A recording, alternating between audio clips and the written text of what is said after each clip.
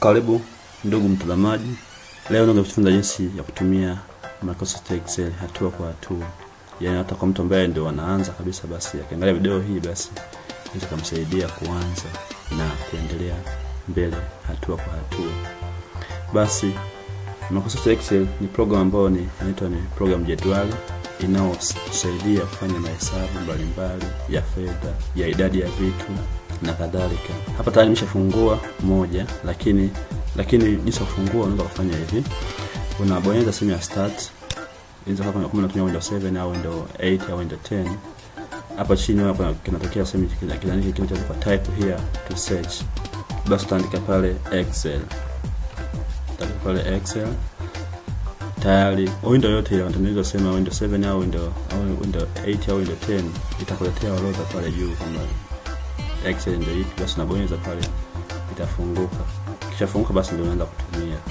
Basi tuendelee. Kisha fungua Microsoft Excel ina vyumba vingi sana. Kwa pale mwanzoni pale wameandika tutangaze size ile ambayo inaonekana vizuri sana.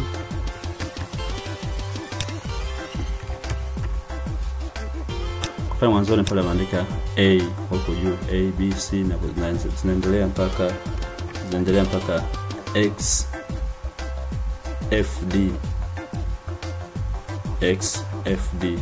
Na kwa upande wa kushoto na namba 1 2 zinaendelea mpaka namba hii hapo ambayo tukisoma vizuri ni 1,488,576.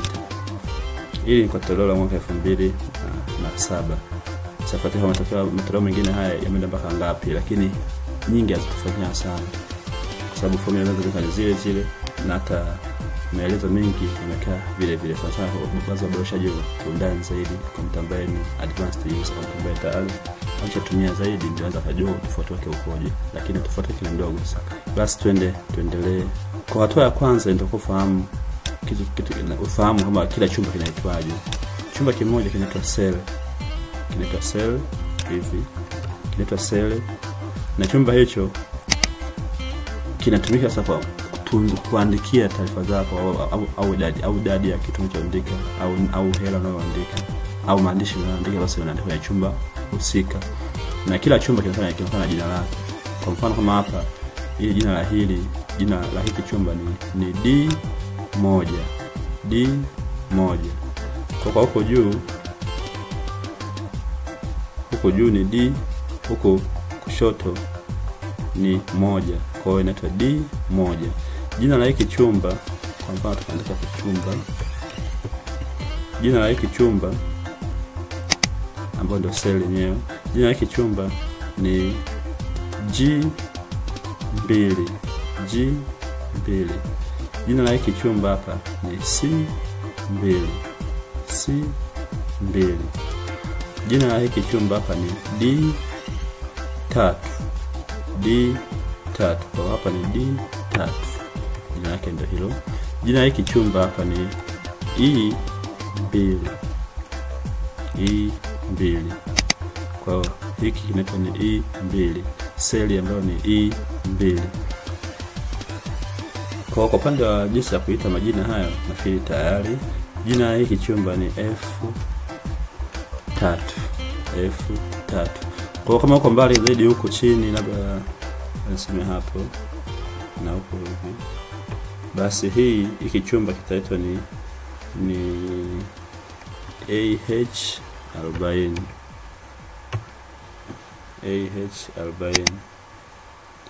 Hapa na vizuri AH40. Hata kwenye chumba hiki ambacho kinasema name box kinaonyesha hapa kwa AH40. Basi turudi mwanzo pale. Kwa kushajua kama seli ina jina gani, na kwa rahisi kwa wewe kujumlisha, kutoa, kuzidisha, kugawanya kulingana na mahitaji yako. Sasa leo tutazungumzia matunda, ambapo matunda hapa sasa tutajifunza jinsi ya kuandika maandishi kwenye kila cell, na baadaye tutajifunza jinsi ya kuandika namba, kwa mfano idadi ya matunda, na baadaye tutajifunza jinsi ya kuandika formula hizi chache, hizi formula labda ya jumlisha, ya toa, ya gawanya, ya zidisha, na idadi ndogo na idadi kubwa, na vivyo tutaangalia wastani kwenye sehemu hii ya matunda. Kwa hiyo tunaandika namba pale 1 2. Sasa kwa Excel kama unaandika namba nyingi sio lazima uandike 1 2 3 4 5 mpaka 30 au 50. Ukishana tu 1 na 2, ukishana tu hiyo 1 na 2, hapa chini kuna kona fulani. Hapa kwa nukta yako ukisogeza mouse yako pale, baada ya kuwa msalaba kilama kikubwa hiki kinakuwa kilama kimsalaba kidogo. Kwa unashikilia mouse ya kushoto, kibati cha kushoto cha mouse unavuta kulingana nini pale unapotaka kuishia. Labda tuandike matunda 10, aina 10 ya matunda. Kwa pale ninaashiria inafanyisha kazi. Kwa tunda la kwanza tuandike embe, tunda linalofuata tuandike chungwa, tunda linalofuata tuandike chenza, linalofuata tuandike limao, linalofuata tuandike tikiti maji, linalofuata tuandike tunda gani, fenesi, linalofuata tuandike nanasi, linalofuata tuandike passion, tunda aina ya passion, linalofuata tuandike zabibu, na mwisho tuandike apple. Sio kishika. Kwa tayari hapo tumeshaandika. Tunajifunza jinsi ya kuandika hapo. Jinsi ya kuandika maandishi. Unaandika kama vile tunavyotoa ila kila chumba kinajitegemea. Kama vile unaandika kwenye jedwali fulani. Baada hapo tuandike idadi ya embe hapo 67. Idadi ya chungwa hapo 50. Idadi ya limao na chenza, idadi ya chenza ziko 30. Idadi ya limao ziko 78. Idadi ya tikiti maji ziko 59. Idadi ya fenesi ziko 30. Idadi ya nanasi ziko 29. Idadi ya passion ziko 6. Idadi ya zabibu vidogo hivyo ziko 40. Idadi ya apple ziko 80. Kwa hiyo tutaanza kushamaliza hapo. Sasa passion zabibu ndio tunataka fungo moja. Kwa hiyo tuandike 20. Kwa kiasi kwa moja, embe moja labda 22, alafu chungwa moja ya 120, chungwa moja 22, chenza moja 22, limao moja 150, alafu tikiti maji moja 25. Tategemea na sehemu husika bei hizo. Fenesi moja 3, alafu nanasi moja 8, passion moja 200, alafu zabibu pamoja $50. Kwa hiyo kwenye fungu zima basi ilikuwa 20 basi inakuwa shilingi 1000. Alafu apple 500. Unapoandika formula yote kwenye Microsoft Excel tunaanza na sawa. Kwa unaanza na sawa. Hapa jumla ndogo maana yake jumla ya bei kwamba ana idadi hii hapa, ana idadi hii hapa, lakini kila moja shilingi 200. Kwa hiyo hapa tutaandika sawa. Tunazidisha tu kwamba C na D. Kwa C hii ni C ngapi? Hii ni C 2. C 2 tumeisha pale. Mara ni kanyota ka star. Hapo ina namba 8, unaweza shift alafu unaweza namba 8 kama juu kabisa. Alafu mara D2. Bila sawa pale inakuletea kiasi. Na hizi ni hela. Kwa kama ni hela unaenda pale kwenye sehemu ya namba pale. Unaweka koma. Hiyo koma inasaidia kuonyesha kwamba hii ni hela. Ndio maana tunaweka accounting. Kwa hiyo formula tunafanya kwenye namba huko kwenye kuja kwenye kona unavuta mpaka pale chini. Kwa tayari tumejifunza jinsi ya kuzidisha. Lakini kuzidisha vile unaweza kutumia formula kama hii hapa. Tunasema sawa sana product.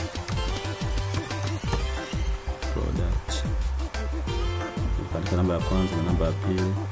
kwa pale kwa kuna C tu mpaka hapa tumia koma kwanza kwa chache kwa pale na D2 pale tuanze sawa sawa ni ile ile.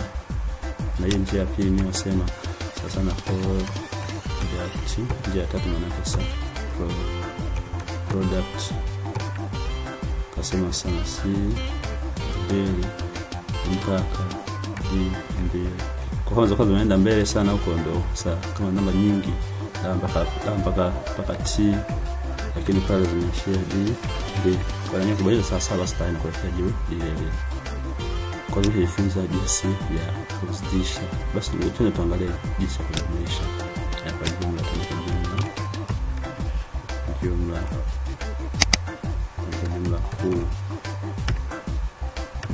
kuu tuangalia jumla ya matunda yetu hapa sawa sawa na hivi tunataka samu. Fungua mabano kwa katika samu nafungua mabano pale. Kwa namba ya kwanza hii hapa ni C2 mpaka C11 nafunga mabano na kuanza sawa sawa tayari na kuja hapa. Kwa hiyo nyanza kavuta mpaka huko kulingana na mahitaji yako. Hii ni hela basi na tuweke. Kwa mpaka hapa tunajifunza kuzidisha na kujumlisha. Kuzidisha na kujumlisha.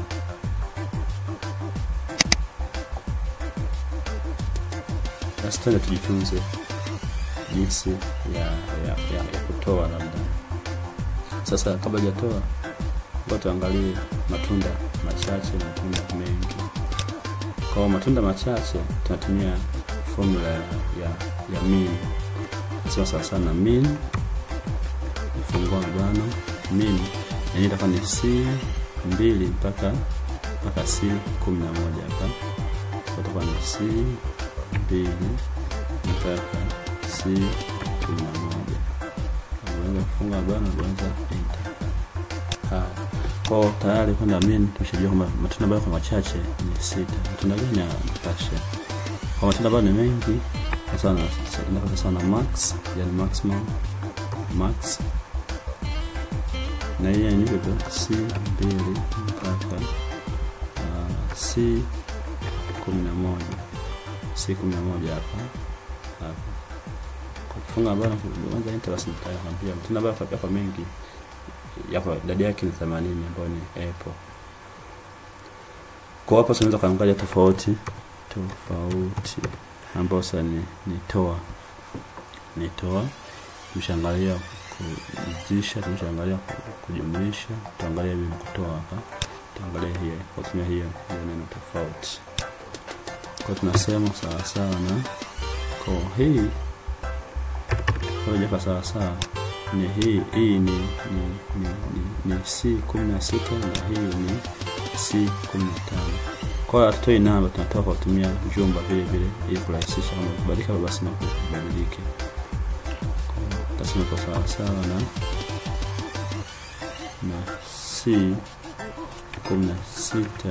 C16 toa C15.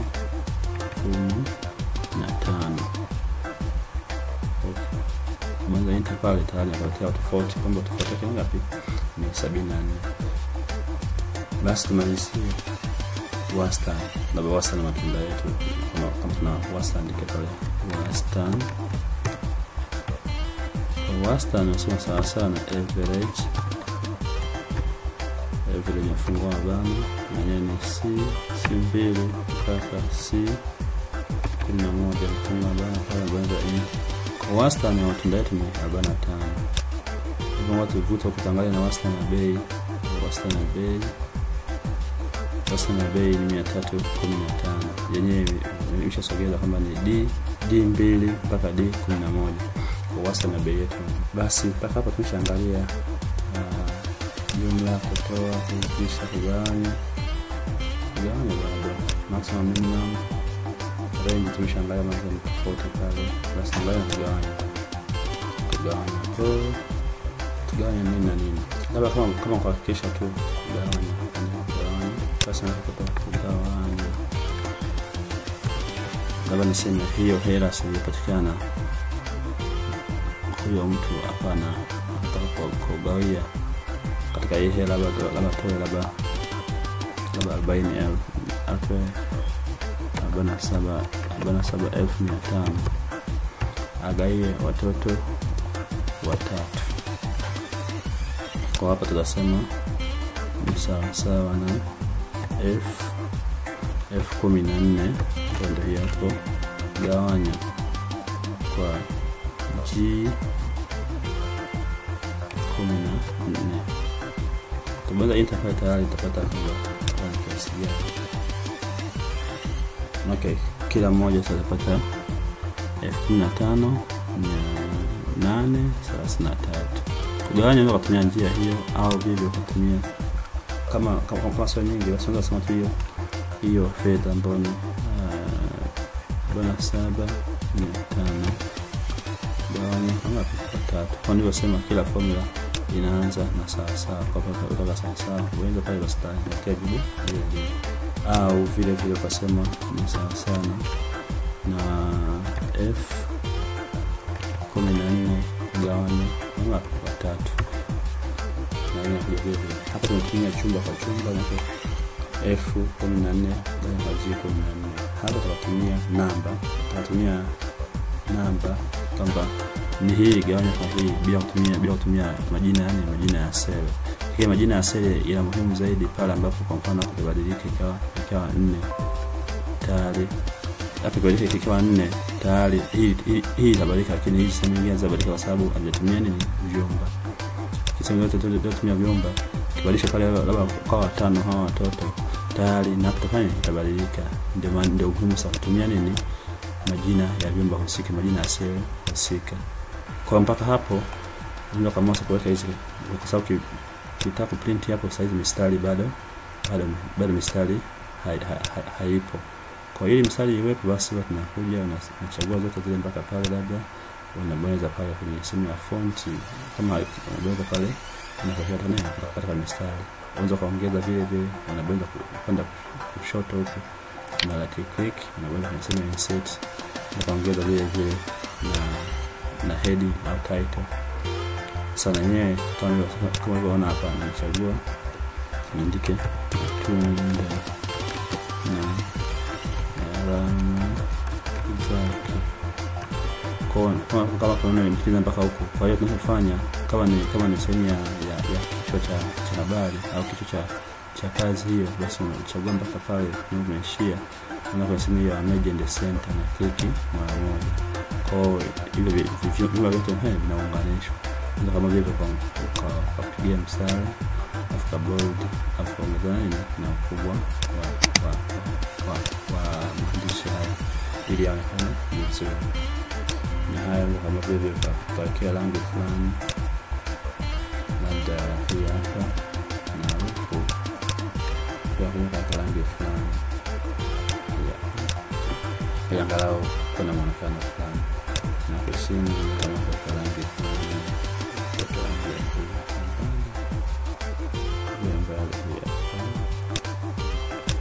kwa moja kazi yake inafanya muonekano fulani na hivi tunaweza kwa rangi fulani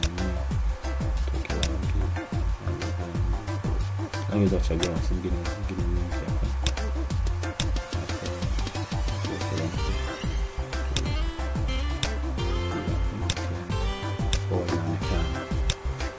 Kwa namna hiyo tunajifunza Microsoft Excel na tunaanzia tunaanza kujumlisha, tunaanza kutoa, tunaanza kugawanya, tunaanzia kuzidisha, tunaangalia maximum na tunaangalia minimum. Na vile tunaangalia kuandika maandishi mbalimbali na jinsi ya kuandika namba mbalimbali. Basi karibu tena lakini tutakuja. Lakini kipindi kuna swali au maoni au ushauri basi tuandikie kwenye comments hapo chini. Na vile unakaribishwa kusubscribe. Asante sana na karibu.